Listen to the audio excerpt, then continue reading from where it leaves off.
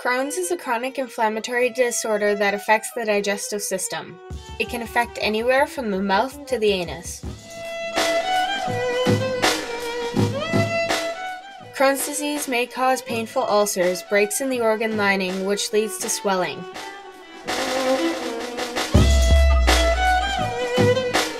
It affects both males and females, and once the disease begins, it can switch between periods of activity and periods of remission.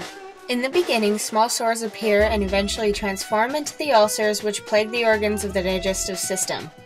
Without treatment, these ulcers may become deeper and more stiff and swollen. The intestines and bowels, or any other tube-like organ, may become obstructed and backed up. Another outcome is a chance of infection through the ulcers that may spread throughout the digestive system. Obstruction, intestinal bleeding, and abscesses are some of the possible complications of Crohn's disease. If blockage is left untreated, it can lead to a rupture, spilling very harmful waste throughout the body cavity.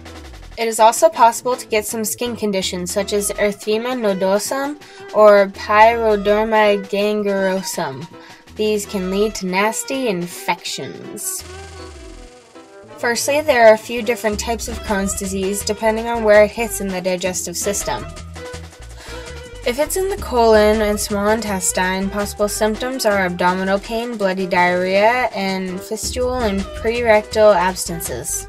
If it's the small intestine or the end of the small intestine, the symptoms are abdominal pain, diarrhea, or obstruction of the small intestine.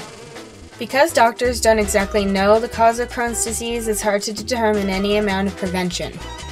Some do believe that it may be caused by some bacteria, though this isn't proven.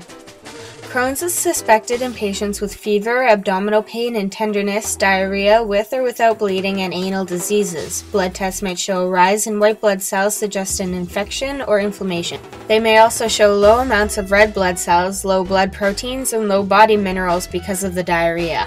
There are a few different options for treatment. There are drugs, nutrition, and/or, in some cases, surgery. Different drug treatments include anti-inflammatory drugs, cortisone or steroids, immune system suppressors, antibiotics, anti-diarrhea, and fluid replacements. As for surgery, it is used either to relieve symptoms that do not respond to medical therapy or to correct complications such as blockage, perforation, abscesses, or bleeding in the intestine. Surgery to remove part of the intestine can help people with Crohn's disease, but is not a cure. Surgery does not eliminate the disease and is not uncommon for people with Crohn's disease to have more than one operation, as inflammation tends to return to the area next to where the diseased intestine was removed.